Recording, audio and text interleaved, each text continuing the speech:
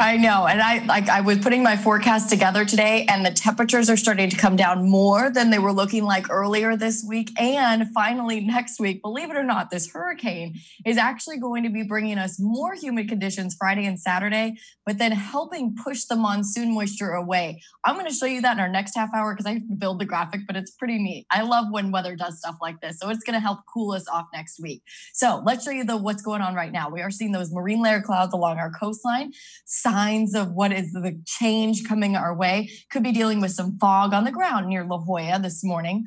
Temperatures are sitting in the 70s for many areas, but how many more 60s are there? There's several. In fact, Fallbrook, Vista, Escondido, Poway, Ramona, La Jolla, and Jamul, also Campo and Mount Laguna in the 60s this morning. So quite a few more 60s temperatures coming down just a touch. Still pretty warm, but more comfortable. Humidity, though, very, very sticky. Our dew point temperatures are so close to our humidity levels that it could be pretty misty out there. In fact, Oceanside at 71 degrees, Ocotillo Wells at 72 degrees. Pretty sticky out there.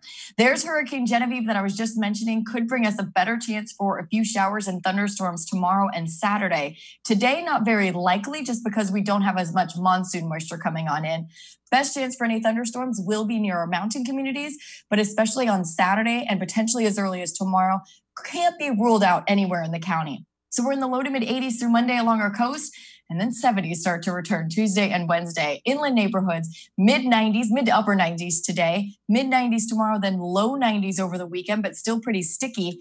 Heading into next week by Thursday, Wednesday and Thursday, I do think the humidity levels are going to start to come down to more comfortable levels.